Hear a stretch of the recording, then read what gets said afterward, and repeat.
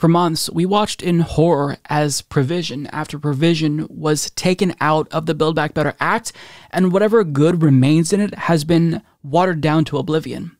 So we don't know at this point in time what's going to be in the final bill, assuming it even passes, but one thing that is likely to be included in the bill, if it doesn't get killed by Manchin or Sinema, is this. As Common Dreams reports, $285 billion tax cut for the rich is now second most expensive piece of Build Back Better. Jake Johnson explains, a $285 billion tax cut that would predominantly flow to rich households is now the second most expensive component of the Build Back Better Act after corporate Democrats succeeded in slashing funding for a number of key progressive priorities and removing other programs entirely.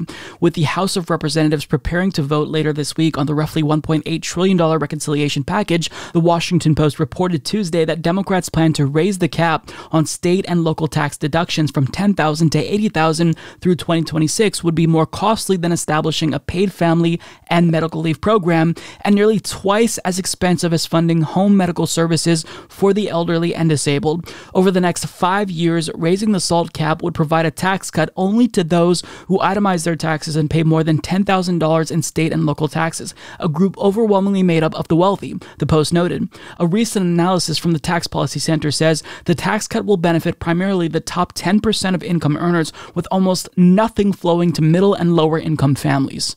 Sad, but predictable. Now, in case you're wondering, what's the one thing that costs more than the SALT cap reduction?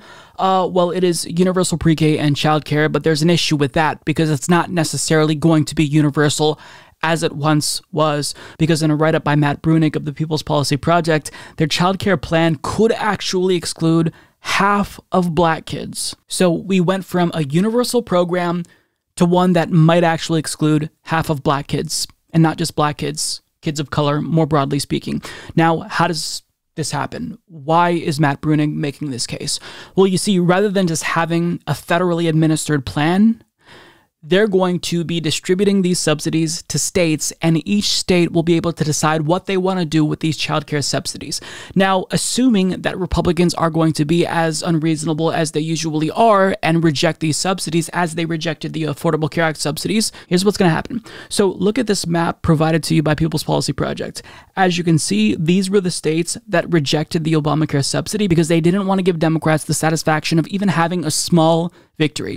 So they rejected the subsidy outright, which was totally irrational. Now, assuming that they're going to do the same thing again with this new subsidy for childcare, well, look at the percent of children below the age of 3 that live in states that haven't expanded Medicaid, and look at the breakdown demographically.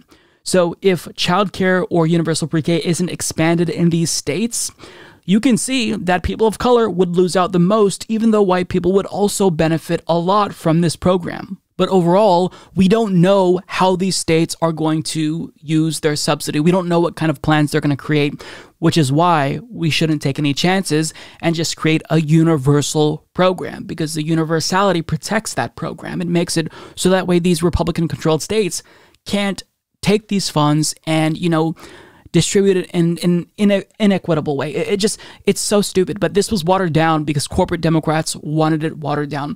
But getting back to SALT, I want to go to this graphic from the Washington Post. So as you can see, the SALT cap increase costs more than the climate change provision.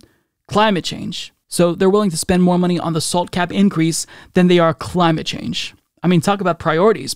Now, it also costs more than the 1-year expansion of the child tax credit and the healthcare subsidies that they're including combined. I mean, this is just comical at this point. Now, going to the next slide here, all of the spending will benefit the top 1% of income earners, meaning that if you make over $867,000 annually, you're going to benefit from this bill. Now, if I'm remembering correctly, Joe Manchin said that he wanted to means test a lot of the provisions in Build Back Better because, why waste the money by giving out subsidies or money to families who don't need them? We should really target the most vulnerable.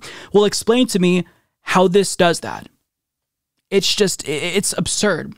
Now, I want to give you some more context when it comes to SALT, and this next clip from Steve Ratner on MSNBC, he kind of puts it into perspective for you. He has a very biased take, but his explainer here is actually pretty apt. So the SALT cap was actually introduced by Donald Trump in 2017 when he passed his tax cuts for the rich bill. This was included in this, and this video is going to explain why Democrats hate it. So these domino blocks, I call them, are organized by basically what percent of the residents in each state used the state and local tax deduction in past years. And all the way out here, which is Maryland, you can see that they were the most frequent users of it. But as you just cast your eye over it, you can see that disproportionately, the states in which the state and local tax deduction was historically used are blue states. The states in which the state and local tax deduction was not used are historically red states. And so, therefore, when the Republicans took aim at this provision, nobody should be confused about elections having consequences. So, putting aside his bias, because I'm assuming he would probably personally benefit from an increase in assault cap, what he's showing here is why Donald Trump did this. Essentially, he wanted to fuck over blue states, right? And, you know, this idea is that, well, if we can make these rich people and wealthy people in blue states miserable, then they're going to move out of these blue states, right? And, I mean, why do Democrats care, right? They're supposed to be looking out for the marginalized, for, you know, labor, right? I mean, that's a joke. I'm saying it to be facetious, but why would they care about SALT?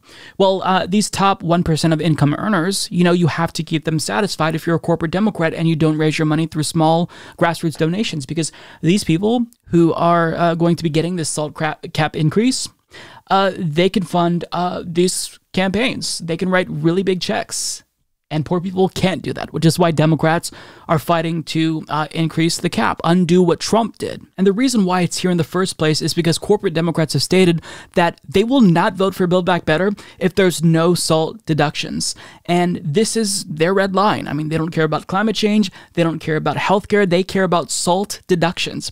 Now, Biden actually was considering removing SALT deductions, like this is in phase 457 of Build Back Better negotiations, but it was reported that Senate Majority Leader Chuck Schumer intervened and convinced Biden to keep it in.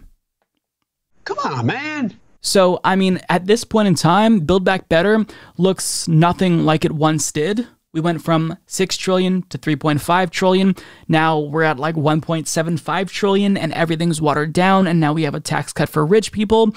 And again, that's assuming that it even passes, because progressives in the House, except for 6, they gave away their leverage. They gave corporate Democrats that infrastructure deal. It's basically a corporate toll road bill. So they voted for that. So now they have no say. They can't make any demands. They can't say, I don't want SALT in here. I want, you know, more funding for the childhood tax credit. I want an additional 5 years. They can't say anything because corporate Democrats know that they can cut it down as much as they want to. And, you know, the progressives have no leverage. They'll still vote for it because at this point, they're going to take what they can get. So, yeah, Democrats are squandering this limited window of opportunity to actually make meaningful changes, take transformative steps to improve people's lives. And they shouldn't just do that because it's the good and the moral thing. They should do it because, politically speaking, just delivering for voters is good politics, but they don't care. And so we get shit like this now with no leverage since, you know, infrastructure has already passed. So we just got to watch the progressives suck it up and vote for this dog shit bill because they gave corporate Democrats what they want. So, you know, at this point, they're probably feeling happy if they get anything. And it's truly a sad state of affairs. This is bleak shit, but this is American politics, and it's not surprising to those of us who have been paying attention for quite some time. Do yourself a favor and click the join button on YouTube to become a member. Because Mike's doing a great job. Getting to watch his videos before everyone else is tremendous. Many people are saying this. Join today, folks. You won't regret it.